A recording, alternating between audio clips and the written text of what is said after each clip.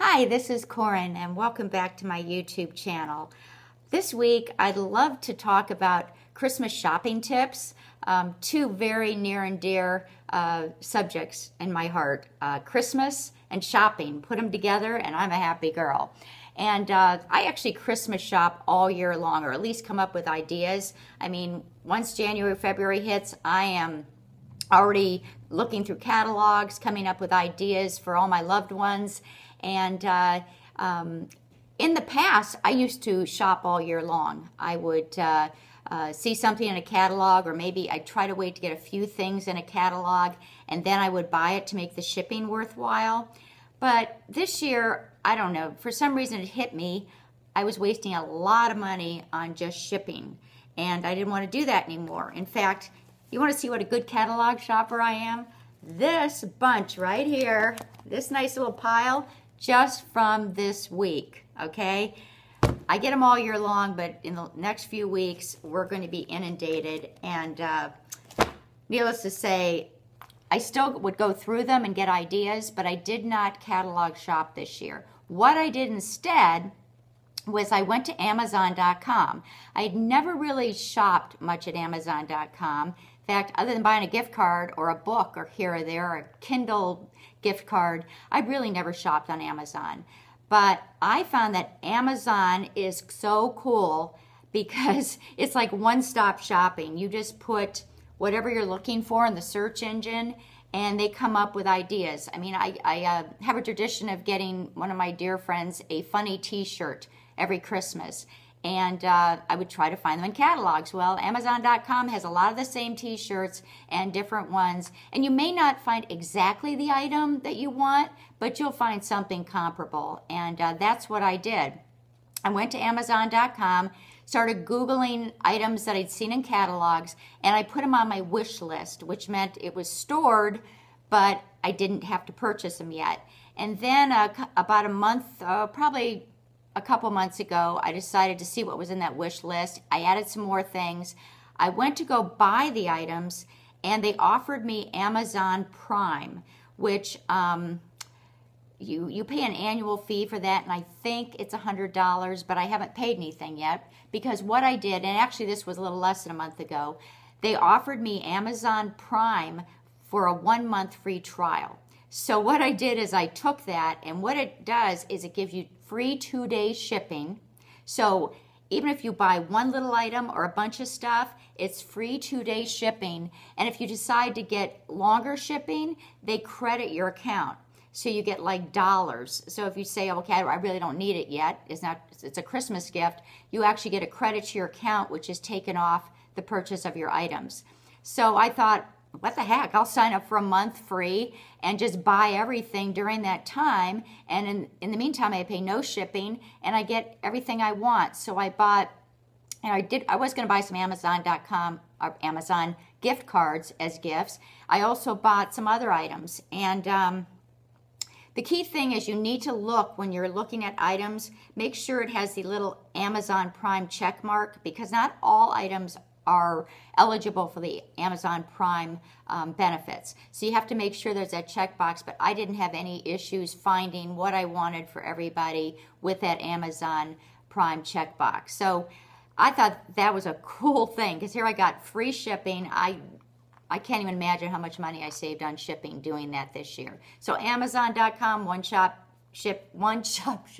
shopping. Well, I better watch what I say, or a bad word is going to come out of my mouth. Anyway, okay, that's number one. Number two, books. I think books, whether someone is a Kindle reader or if they love hardback books like I still do, I like a real book in my hands, a book is never a bad idea. But I thought I'd give you some ideas of some books. If you love mysteries, or the person you're buying for loves mysteries or whodunit or thrillers, this book was actually written by one of my dear friends, and it's called Unintended Consequences by Sid Brumbach. And I will put all the information below so you don't have to be taking notes as usual. But this was a really great book. I love thrillers and mystery novels and things, and that was such a cool book. The other one I just finished reading was Gone Girl. I know it's a big movie right now.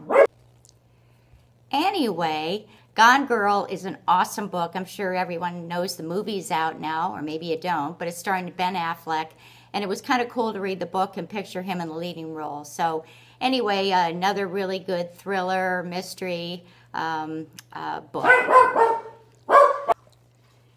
If you have someone who enjoys books that are, more about business and success and things like that, I'd like to recommend What I Learned from Sam Walton, How to Compete and Thrive in a Wal-Mart World, written by Michael Bergdahl, who happens to be my cousin. He actually worked closely with Sam Walton for many years and was given Sam's blessing to write this book. He's written other books about Wal-Mart as well as other inspirational books. So if you look up this book, which I'll put below, like I said, he has a really interesting bunch of books. He goes around the world talking about Wal-Mart to people all over the world because it's such a great retail model, obviously. Thirdly, if you're an animal lover like me, and you know I am reading this book right now, The Art of Racing in the Rain by Garth Stein. Look at that cute little golden retriever on the cover there. Anyway, wonderful, wonderful book. It's actually about a family written through the eyes of the dog of the family, whose name is Enzo. So whether you're a dog lover or not, I think you'd enjoy it, but dog lovers will love it. And it's just a wonderful book. And I haven't finished it yet, about 2/3 of the way through. It's funny, it's sad, it's sweet, and it's just a great read. So books, I mean, obviously I like hardback books. I love to read a good book. A lot of people are into reading books on their tablets or Kindle, so you can obviously get a gift card for that for them, but books are always a great choice. Another great Christmas gift idea is a donation to your loved one's favorite charity. In our family, it happens to be the Salvation Army. When my sister passed away a few years ago, my parents asked that people donate in her memory to the Salvation Army. So continuing with that, every Christmas I write a check to the Salvation Army in the memory of my sister Beth, and do that as a family gift. So donations, obviously there's a lot of wonderful organizations out there that could use a donation during this time, and so that's a great gift idea too. Gift cards, never a bad idea. I mean, you can get them for restaurants, any kind of store, like I mentioned, books. You can get gift cards, on websites. I mean, a gift card, I think is a great idea because you can't go wrong. Just, what your loved one likes and get them a gift card and they can buy what they want. So there's no returning and all that stuff. So anyway, those are a few of the ideas. Check my notes here. And then for a gift for the animal lover who has everything, who has a relative that that money's no object. This is the Curlew Hills Pet Cemetery. These are all little puppies and cats, and this is the gazebo, all of their little burial spots. A few years ago, oh, look at this cute one. It's got a little picture of the guy. I'm sorry, I gotta show that. That is so cute. Oh, my sweet little pumpkin. Anyway, a few years ago when I thought I was going to be alone forever, about 6 months before I met Rob, I bought this bench right by the gazebo. And it's a niche bench, and it was supposed to be for Toby, Henry, Barney, and Oliver, who have passed before, and me. Well, Rob says he's not going to join us in this, so I need to sell it. And I'll show you what one looks like. Here's an actual family. I won't show names, but they have all the members of the family on it. Boy, it's not showing up very well. But basically, it's people buried with their pets, and you can do that here at Curlew Hills. If you're interested, just contact me.